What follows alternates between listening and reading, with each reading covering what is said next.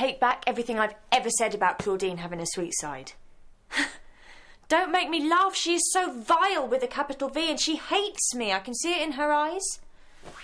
So anyway, she's doing a dance with Danny in class, and it's like she's loving every single second of it.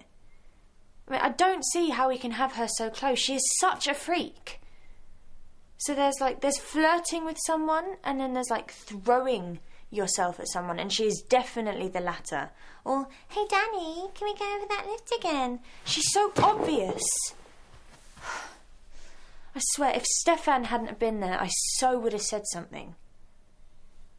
Who does she think she is in her silver peep toes with her Lego head hairdo?